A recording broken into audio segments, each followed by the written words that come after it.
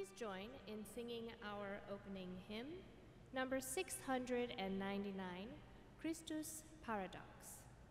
Number 699, Christus Paradox, verse 3.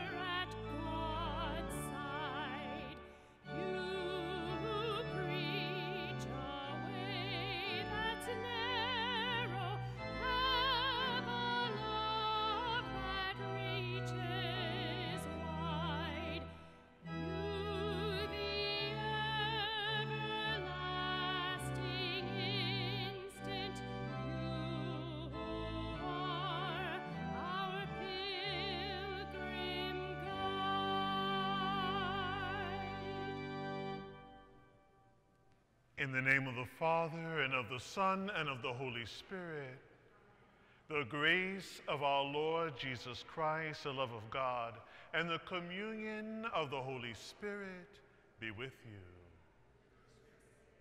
Good afternoon. Today we're very happy to welcome Sister Marianne Lopiccolo, who is the Episcopal Vicar for Religious of the Diocese of Brooklyn, as we celebrate this Mass today for the deceased members of the religious brothers and sisters communities, and we pray that they may all see the face of God and live. The salvation of the just comes from the Lord, their stronghold in times of distress. The Lord helps them and delivers them and saves them, for their refuge is in him. Sisters and brothers, for those times in which we've trusted in something or someone other than the Lord, let us acknowledge our sins and so prepare ourselves to celebrate the sacred mysteries.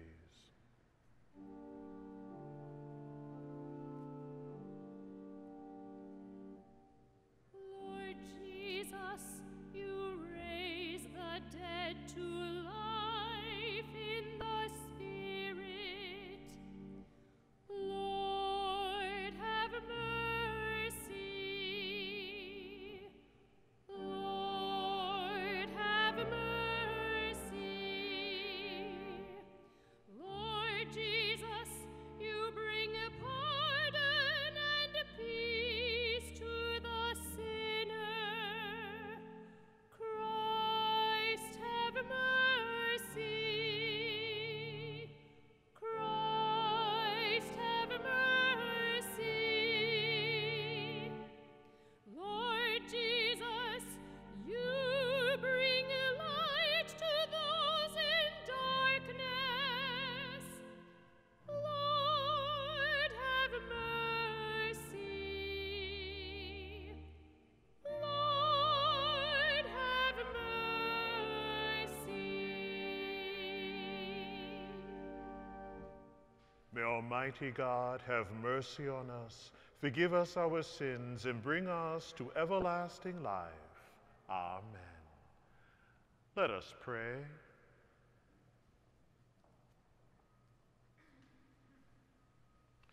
Stir up the will of your faithful, we pray, O Lord, that striving more eagerly to bring your divine work to fruitful completion, they may receive in greater measure the healing remedies your kindness bestows.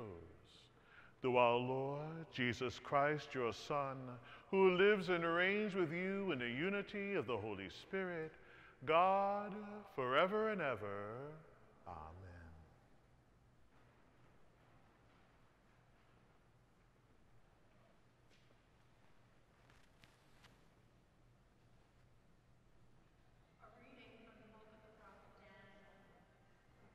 Daniel said to Nebuchadnezzar, "In your vision, O king, you saw a statue, very large and exceedingly bright, terrifying in appearance as it stood before you. The head of the statue was gold, Its chest and arms were silver, its belly and thighs bronze, the legs iron, its feet partly iron and partly tile. While you looked at the statue, a stone which was hewn from a mountain without a hand being put to it, struck its iron and tile feet, breaking them in pieces. The iron, tile, bronze, silver, and gold all crumbled at once, fine as the chaff on the threshing floor in summer, and the wind blew them away without leaving a trace. But the stone that struck the statue became a great mountain and filled the whole earth. This was the dream, the interpretation we shall also give in the king's presence. You, O king, are the king of all kings. To you, the God of heaven has given dominion and strength, power and glory. Men, wild beasts, and birds of the air, wherever they may dwell, he has handed over to you, making you ruler over them all. You are the head of gold. Another kingdom shall take your place, inferior to yours, then a third kingdom of bronze, which shall rule over the whole earth. There shall be a fourth kingdom, strong as iron. It shall break in pieces and subdue all these others, just as iron breaks in pieces and crushes everything else. The feet and the toes you saw, partly of potter's tile and partly of iron, mean that it shall be a divided kingdom, but yet have some of the hardness of iron. As you saw the iron mixed with clay tile and the toes partly iron and partly tile, the kingdom shall be partly strong and partly fragile. The iron mixed with clay tile means that they shall seal their alliances by intermarriage, but they shall not stay united any more than iron mixes with clay. In the lifetime of these kings, the God of heaven will set up a kingdom that shall never be destroyed or delivered up to another people. Rather, it shall break in pieces all these kingdoms and put an end to them, and it shall stand forever.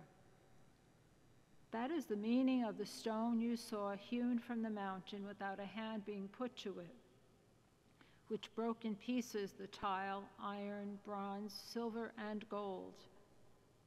The great God has revealed to the king what shall be in the future. This is exactly what you dreamed, and its meaning is sure. The word of the Lord.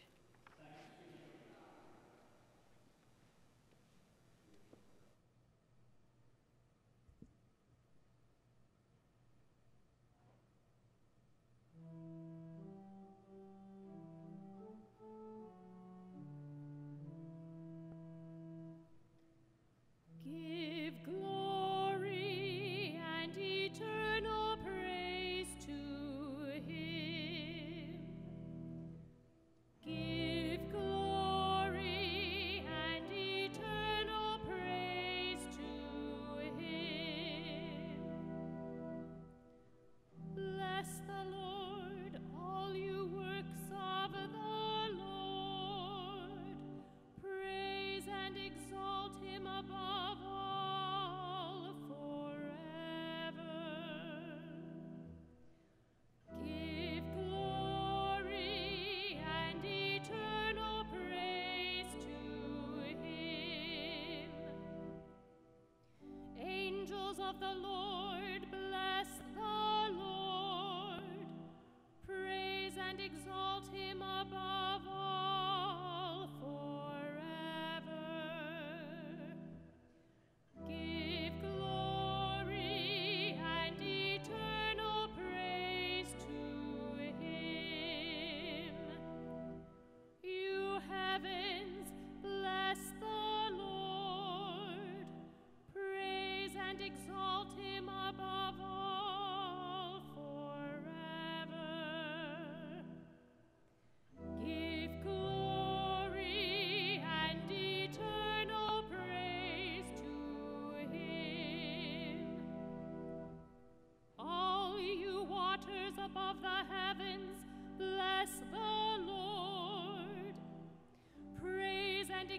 exalt him above all forever. Give glory and eternal praise to him. All you hosts of the Lord, bless the Lord. Praise and exalt him above all forever. Give glory and eternal praise to him.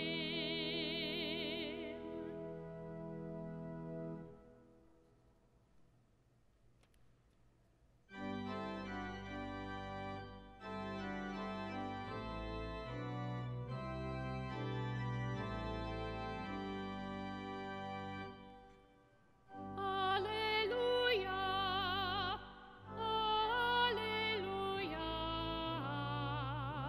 alleluia.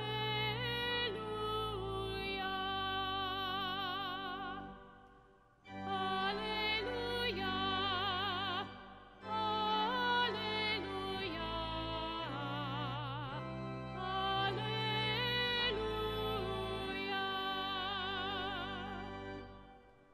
Remain faithful until death, and I will give you the crown of life. Alleluia, alleluia.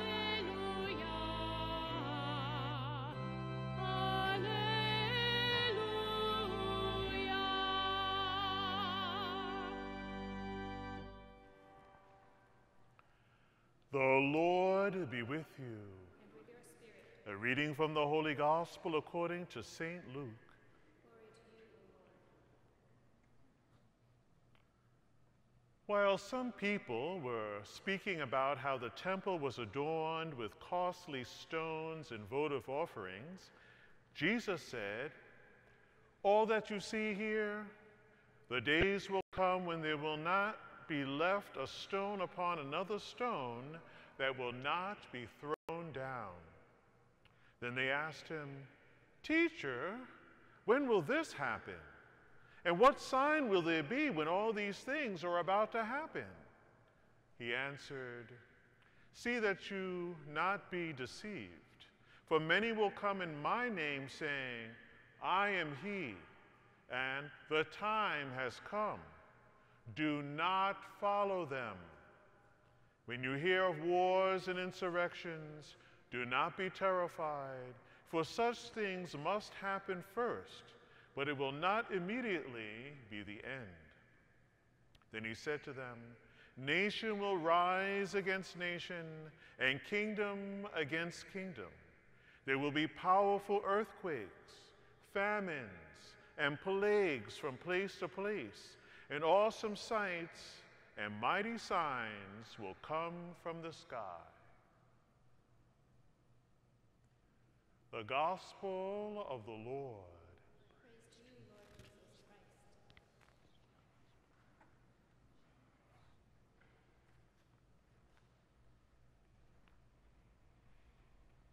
It was 31 years ago. Believe it or not, it actually feels like 31 years ago, when I first entered the seminary. I was a seminarian at Cathedral Seminary Residence in Douglaston. And a Monsignor, a very kind Monsignor, gifted me with a complete 4-volume set of the breviary, the Liturgy of the Hours. And, believe it or not, I still pray with it to this very day. In fact, here it is. She's been with me all this time. She may be mature, but she's still beautiful. It was way back then that I came across the first antiphon for Tuesday of week 2's second week office of readings. And I look forward to praying it every cycle. Surrender to God, and He will do everything for you. I was in a very difficult situation. I was really, really agonizing and not sure that I was going to be able to continue in the seminary because it's hard being in the seminary, okay? And some people, well, let's not get into it, but human beings, all right? And I was wondering, I left all of this. You know, I left a very good job on Madison Avenue as a manager of 2 departments, and now I find myself in a situation and I'm wondering, what in the world am I doing here? So that antiphon in Psalm 37 not only really spoke to my heart and gave me sound advice, but in fact, God did rescue me from my trouble. And I think it's really important that I say that God was there for me. And I saw the truth of surrendering to God and how God acts on behalf of the person who trusts in him. I learned the truth of being still and waiting for the Lord. Committing our lives to the Lord and trusting in the Lord is the way. And our readings today speak to this. Our first reading from the book of Daniel appears at a time when the Jewish people were under persecution from the Hellenizing Greeks. And we heard about this in the readings from Maccabees last week about Antiochus Epiphanes and all the terrible things that were taking place. So our story today is from the time 500 years before that, when the Babylonians had seized Jerusalem and had sent many people into exile in Babylon and were actively trying to destroy the faith of the Jewish people. And Daniel and his companions are champions of that faith by their trust in the Lord. Daniel, as a young man, is taken into the service of the king, and he's trained in Babylonian astrology, which a form of still exists today. A lot of people still follow this Babylonian astrology. And so he was also trained in dream interpretation. And the king had had a very disturbing dream, and none of the court astrologers could interpret it. And like kings of the past in those days, if you couldn't do what he wanted you to do, you ended up not doing anything ever again, right? And so a lot of people's lives were at stake. And so under threat, Daniel was put on the spot, and Daniel had to know the dream without being told what it was, and was supposed to interpret it correctly. Now, it's hard enough to interpret a dream, right? But when you have to actually know what the dream is and interpret it, that's a whole nother story. But with the power of God, he was able to do this correctly. After many seemingly enduring civilizations, as it has in the first reading, at last God's will is done, and God's kingdom, after the first gold one, after the second one, after the iron one, after the one iron and clay, ultimately, God's kingdom will last forever. And this was how Daniel interpreted the dream, that ultimately, after all of this succession of human civilizations, God's kingdom will be revealed, and God's kingdom is forever. In our gospel today, we see that human structures and even human monuments to religion, like the temple, and that temple in Jerusalem was greatly expanded by King Herod, but he himself was hardly a monument to virtue and righteousness. But in any case, external as all of these things are, they are temporary, just like every human life. They seem to be so big, they seem to be so strong, and then, like that, they can be swept away. And so Jesus tells us that there will be upsets in the political scene, there will be upsets in the natural world, People will be scared. People will be afraid. People will even be terrified and wondering whether these are the signs of the kingdom, and their faith will be tried. But God's kingdom is permanent, unassailable, and eternal. As St. Paul tells us, we walk by faith and not by sight. And we may see a lot of things that are very troubling, but remember that God's kingdom is permanent, unassailable, and eternal. The one who is surrendered to God, the one who cultivates a relationship with God, the one who follows the way of Jesus of interior transformation, that one becomes more and more like the Lord himself. If we die with him, we will also rise with him. Look around. All manner of things may be happening around us and in our own lives. But we keep faith in Jesus, and we are not deceived. In his day, Jesus may have been rejected by the builders, but as we read in the book of Acts, salvation is found in no one else, for there is no other name under heaven by which we must be saved. So, if you are searching for life and life in its fullness, if you are searching for this life in love and by God's love, surrender to God and he will do everything for you.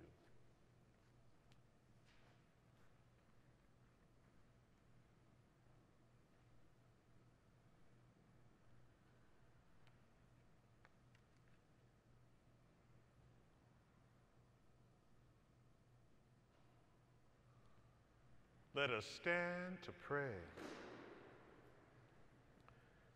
We now turn to our God, who is the source of all grace, and to present to the Lord our prayers and petitions.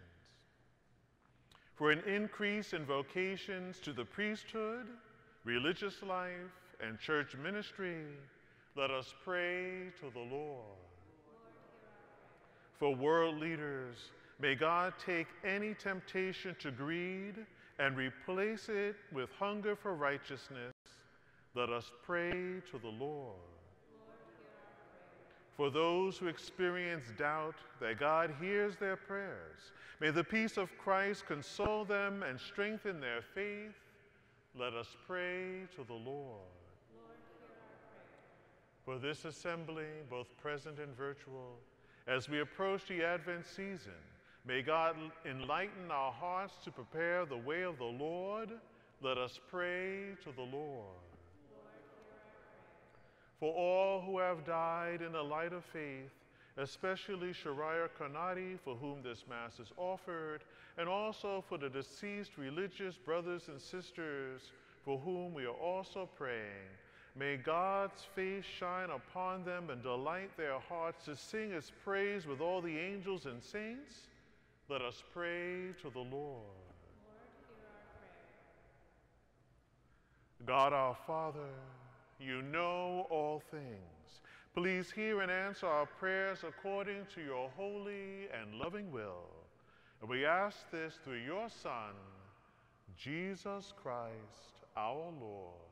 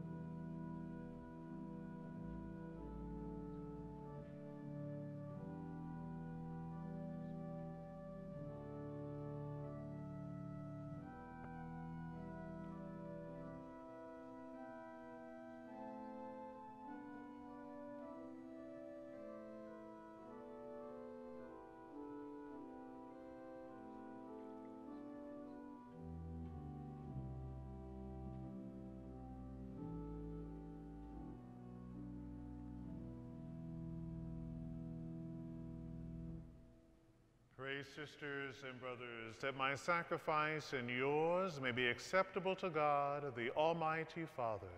May the Lord accept the sacrifice at your hands for the praise and glory of his name, for our good and the good of all his holy church. Accept, O Lord, the sacred offerings which at your bidding we dedicate to your name, and in order that through these gifts we may become worthy of your love, grant us unfailing obedience to your commands, through Christ our Lord. Amen.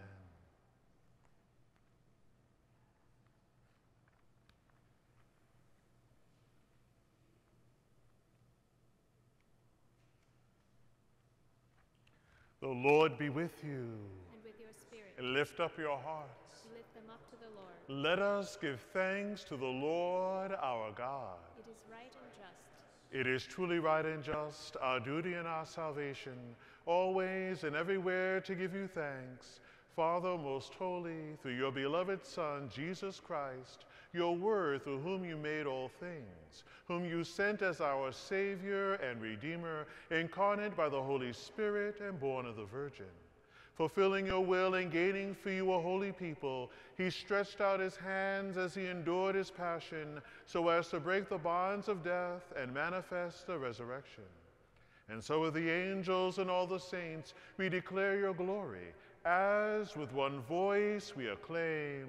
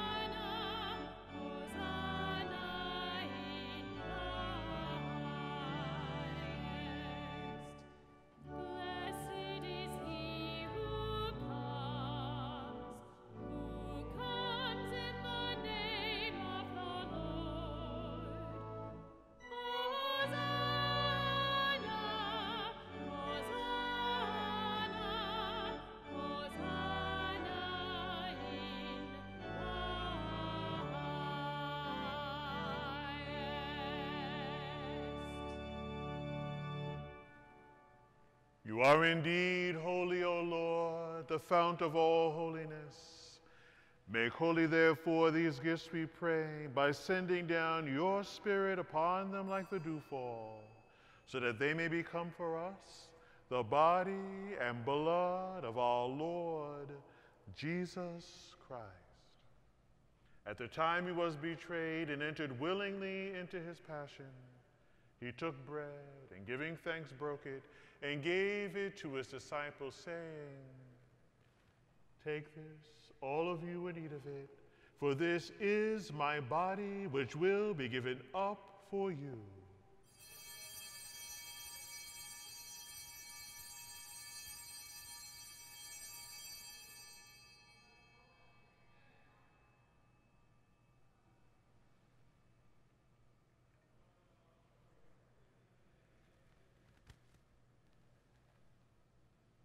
In a similar way, when supper was ended, he took the chalice, and once more giving thanks, he gave it to his disciples, saying, "Take this, all of you, and drink from it, for this is a chalice of my blood, the blood of the new and eternal covenant, which will be poured out for you and for many for the forgiveness of sins. Do this in memory of me."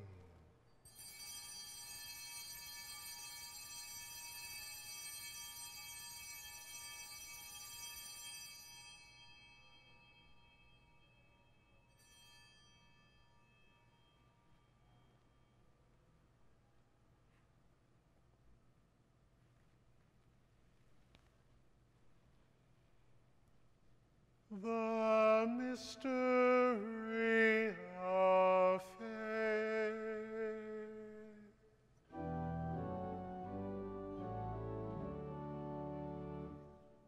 We proclaim your death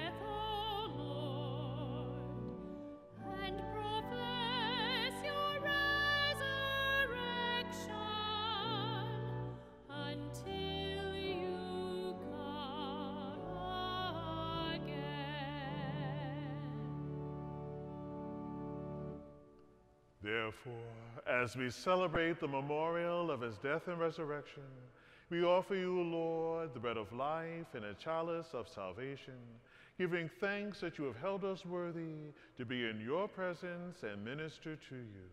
Humbly we pray that partaking of the body and blood of Christ, we may be gathered into one by the Holy Spirit. Remember, Lord, your church spread throughout the world, and bring her to the fullness of charity, together with Francis our Pope, Robert our Bishop, his assistant bishops, and all the clergy. Remember also our brothers and sisters who have fallen asleep in the hope of the resurrection, and all who have died in your mercy. Welcome them into the light of your face. Have mercy on us all, we pray, that with the Blessed Virgin Mary, Mother of God, with blessed Joseph, her spouse, with the blessed apostles and all the saints who have pleased you throughout the ages, we may merit to be co-heirs to eternal life, and may praise and glorify you through your Son, Jesus Christ.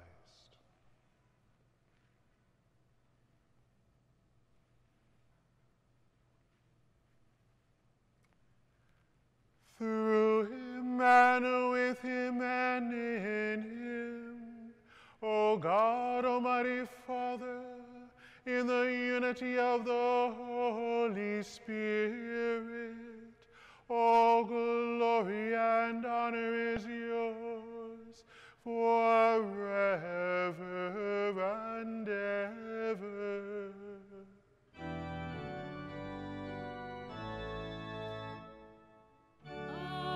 Amen. Amen.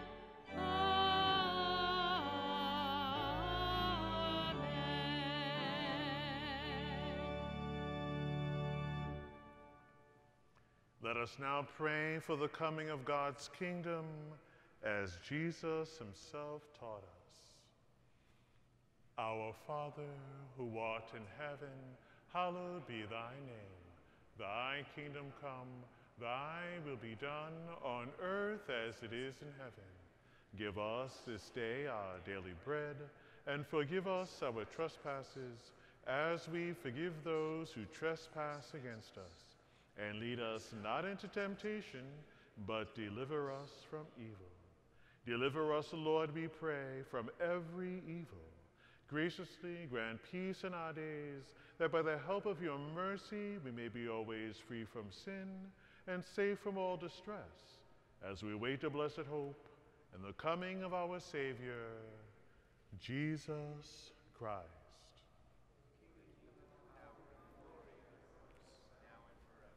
Lord Jesus Christ, who said to your apostles, "Peace I leave you, my peace I give you," look not on our sins, but on the faith of your church, and graciously grant her peace and unity in accordance with your will, who live and reign forever and ever.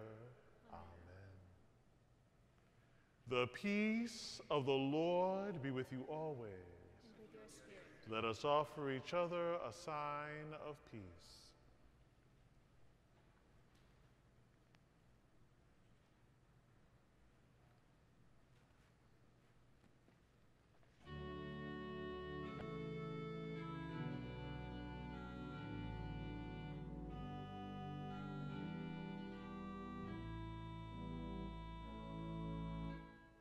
Lamb of God, you take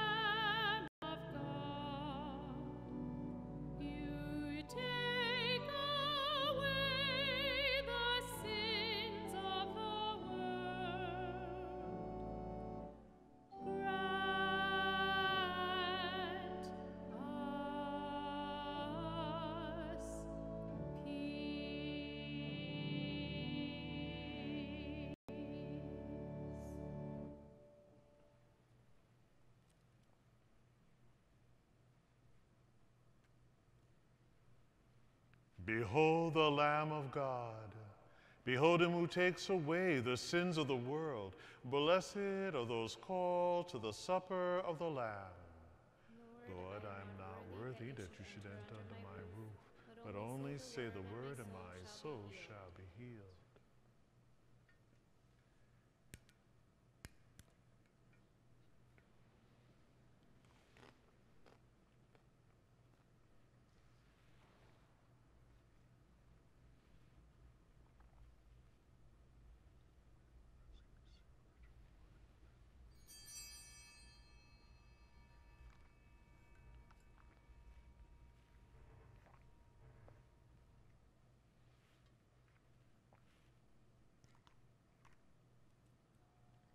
The communion hymn is number 953, Softly and Tenderly. Number 953, Softly and Tenderly.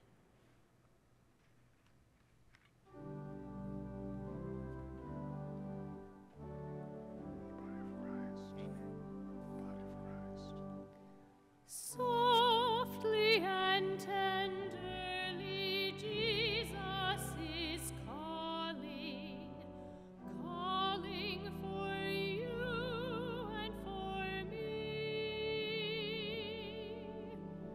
See on the portals he's waiting and watching, watching for you and for me.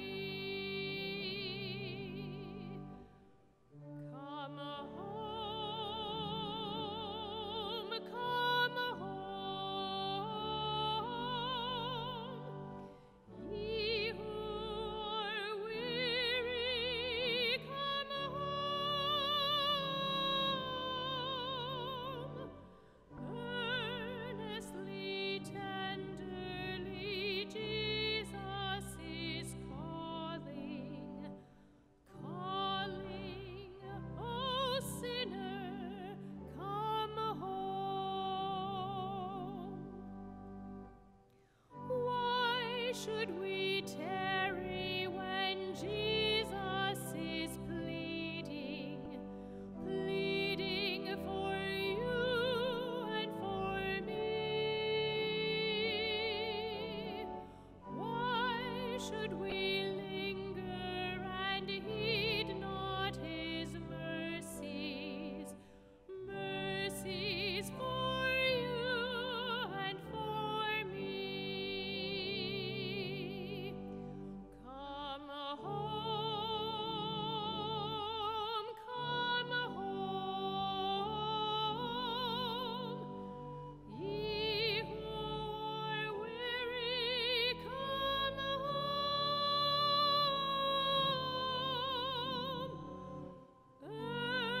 Earnestly, tenderly, Jesus is calling, calling, oh sinner, come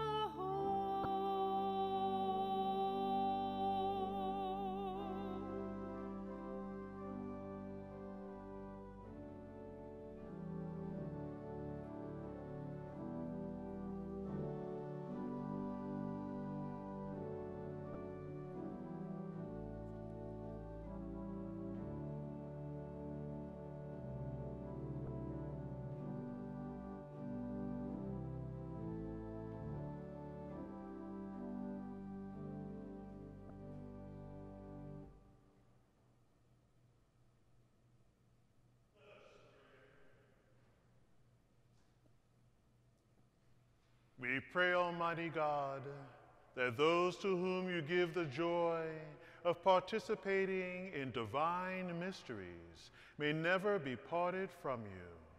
Through Christ our Lord. Amen. And now we will hear from Sister Marianne.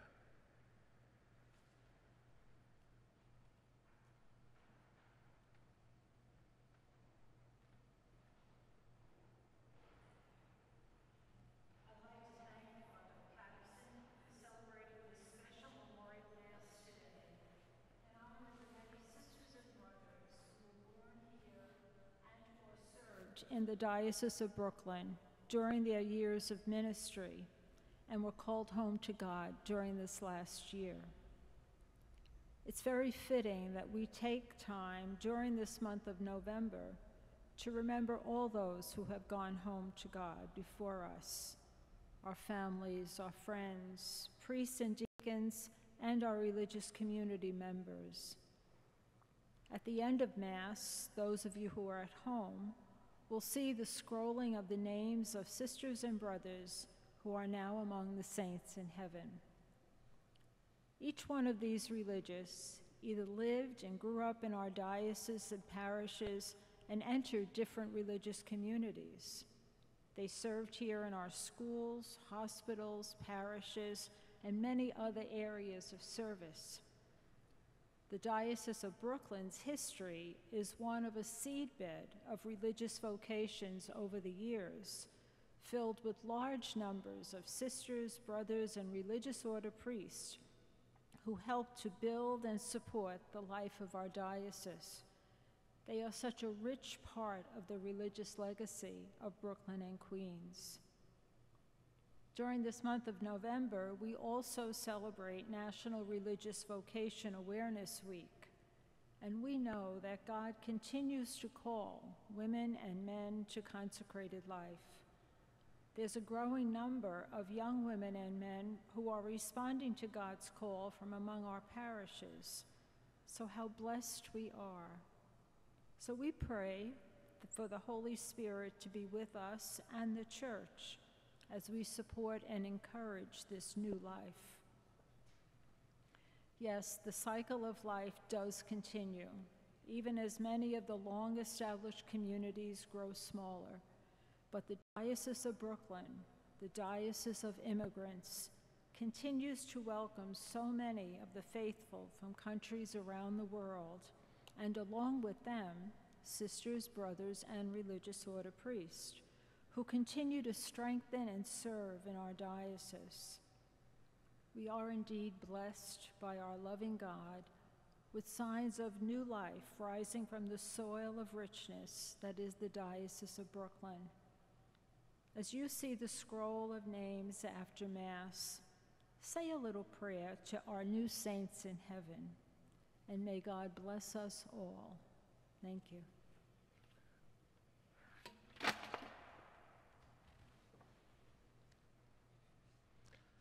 Thank you, sister. The Lord be with you, and may Almighty God bless you, the Father, the Son, and the Holy Spirit. Amen. Our Mass is ended. Let us go in peace. Thanks be to God, and have a most blessed day. Our closing hymn is number 777, Christ's Church Shall Glory. Number 777, Christ's Church Shall Glory, verse 3.